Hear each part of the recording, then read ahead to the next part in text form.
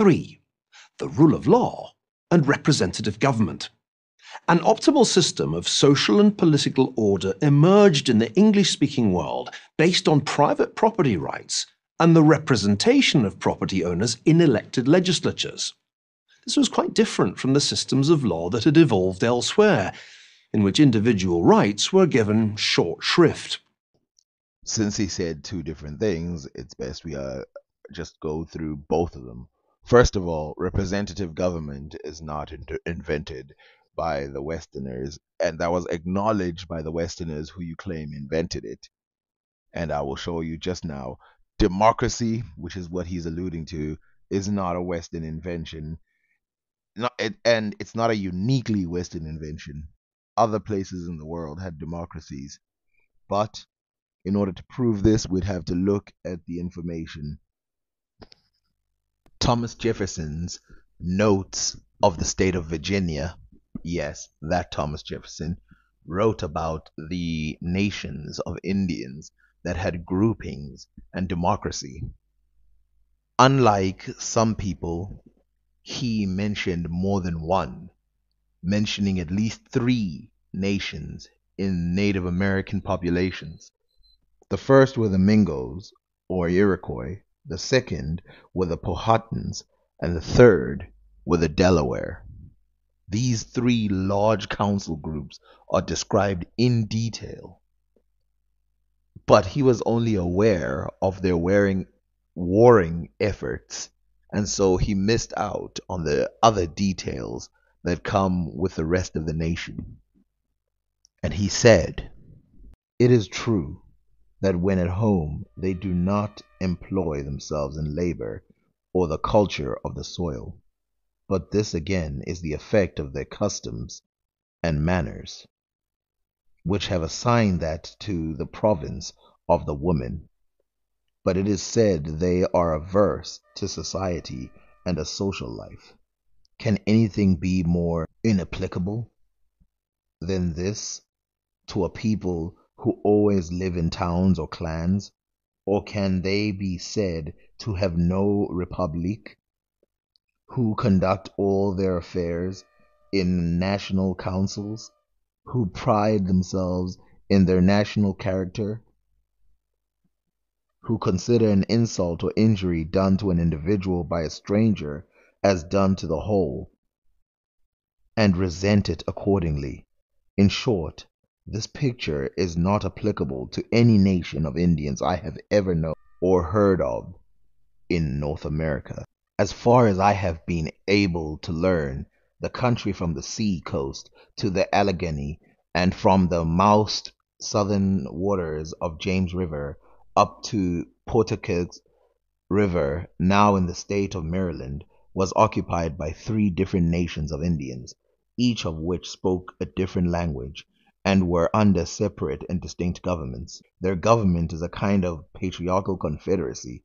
Every town or family has a chief who is distinguished by a particular title, and whom we commonly call sachem. The several towns or families that compose a tribe have a chief who presides over it, and the several tribes compassing a nation have a chief who presides over the whole nation. These chiefs are generally men advanced in years and distinguished by their prudence and abilities in council. The matters which merely regard a town or family are settled by the chief and principal men of the town. Those which regard a tribe, such as the appointment of head warriors or captains, and settling differences between different towns and families, are regulated at a meeting or council of the chiefs from the several towns.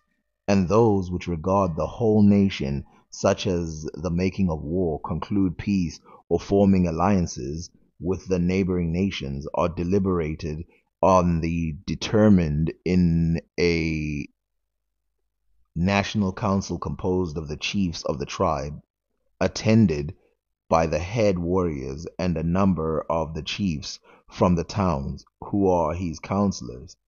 In every town there is a council house where the chief and old men of the town assemble, when occasion requires, and consult what is proper to be done.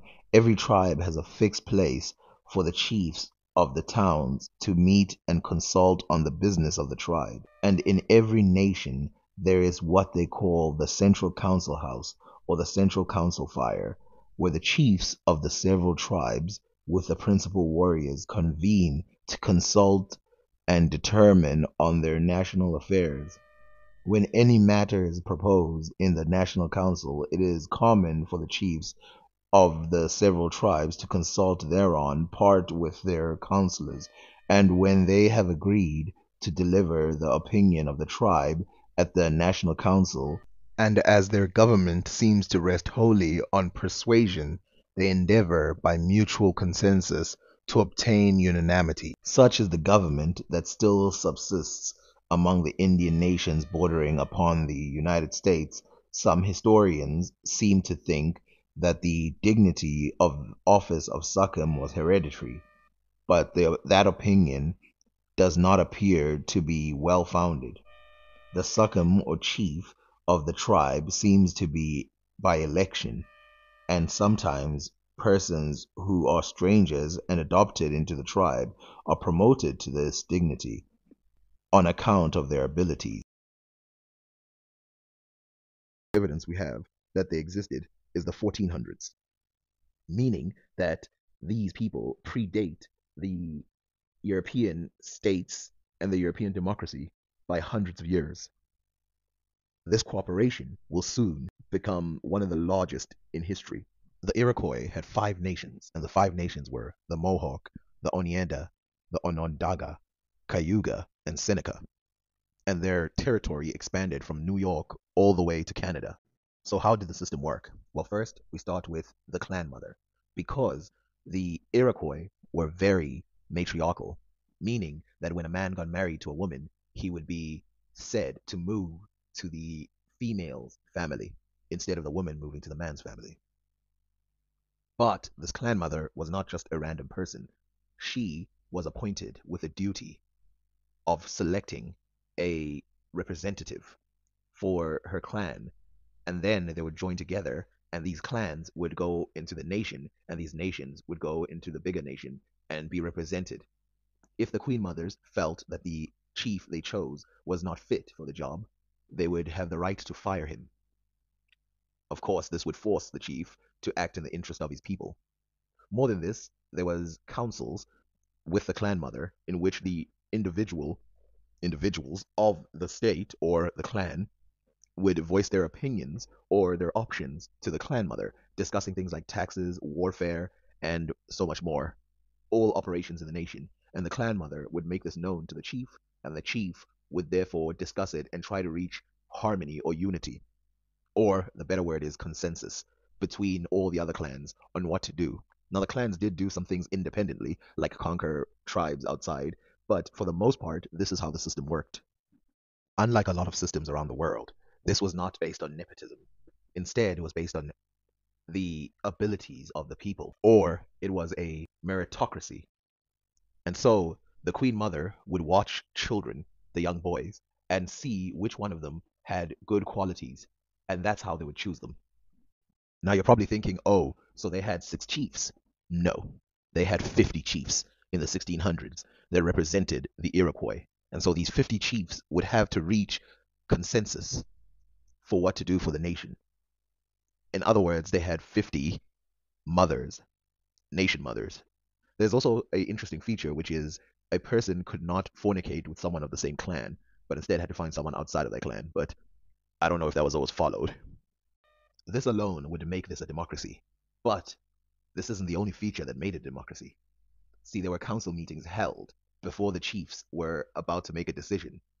These council meetings would be separated by gender. There'd be females, and then there'd be a male council meeting, and they'd ruminate in these council meetings. And when I say females, I mean most of the females of the nation would get together and ruminate over the ideas, and then most of the men would ruminate over the ideas. When they've come to a conclusion, then they would send the males to go fetch the answer from the females and then run back to the males and say what their conclusion was. And this is a second feature of democracy, in which they can veto ideas.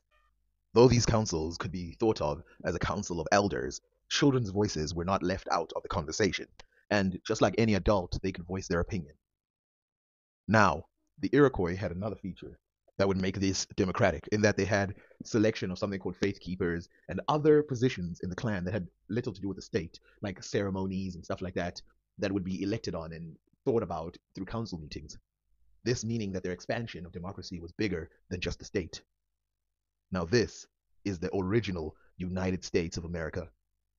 Now, I want to state that quite clearly the systems of these Indians were not just something they looked at and went, but instead they mimicked some of these ideas in their own systems.